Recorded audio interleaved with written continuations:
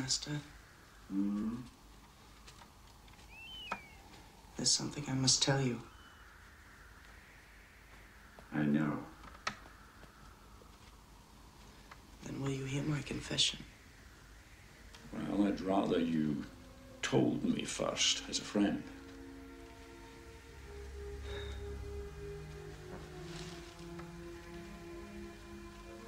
Master, have you ever been in love?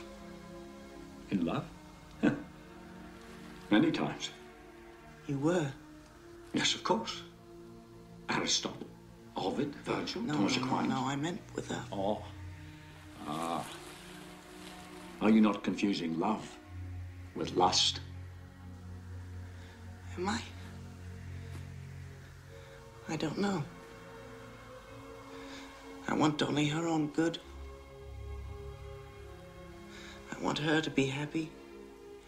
I want to save her from her poverty. Oh, dear. Why, oh dear? You are in love. Is that bad? For a monk, it does present certain problems. But doesn't St. Thomas Aquinas praise love above all other virtues? Yes. The love of God, adso. The love of God. Oh.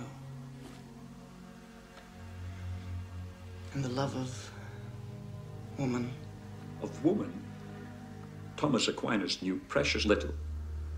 But the scriptures are very clear. Proverbs warns us. Woman takes possession of a man's precious soul, while Ecclesiastes tells us, more bitter than death is woman. Yes, but what do you think, Master? Well, of course, I don't have the benefit of your experience. But I find it difficult to convince myself that God would have introduced such a foul being into creation without endowing her with some virtues.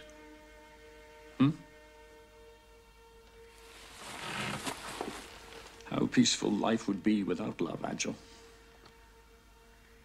How safe, how tranquil,